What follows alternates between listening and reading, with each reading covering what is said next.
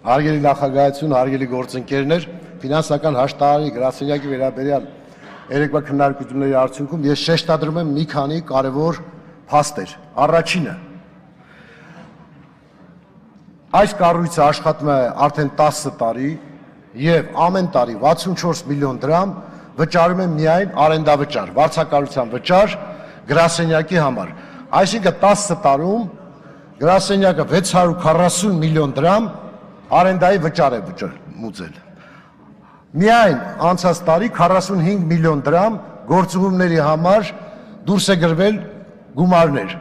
10 տարվա ընթացքում եթե միջին թիվ հաշվենք, որ 400 միլիոն գործուղումների համար գումար է դուրս գրվել։ Այսինքն 400 միլիոնը 600 միլիոնի հետ արդեն 1 միլիարդ դրամ իմ կարծիքով անարդյունավետ ծախս է կատարել այս գրասենյակը։ Երբ որ այսօր կորոնավիրուսի դեմ պայքարում ընդամենը 500 միլիոն է հավաքվել, 1 միլիարդ մենք աննպատակ ծախս ենք արել այս գրասենյակի միջոցներից։ Հիմա հարց, արդյոք այս գրասենյակը արդյունավետ է աշխատել։ Ես ընդամենը 2 թիվ բերեցի,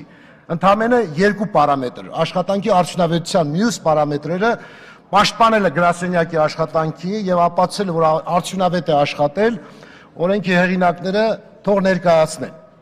Ճիշտ է, այս պահին քննարկվում է բոլորովին այլ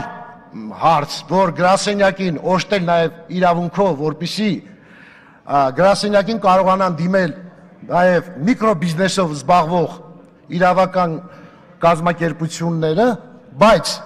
ես ցանկանում եմ ասել, եթե այս գրասենյակը այսպիսի հսկայական անարդյունավետ ծախսեր ունի, արդյոք արդյունավետ կիրականացնի քաղաքացիների եւ իրավաբանական անձանց շահերի պաշտպանությունը։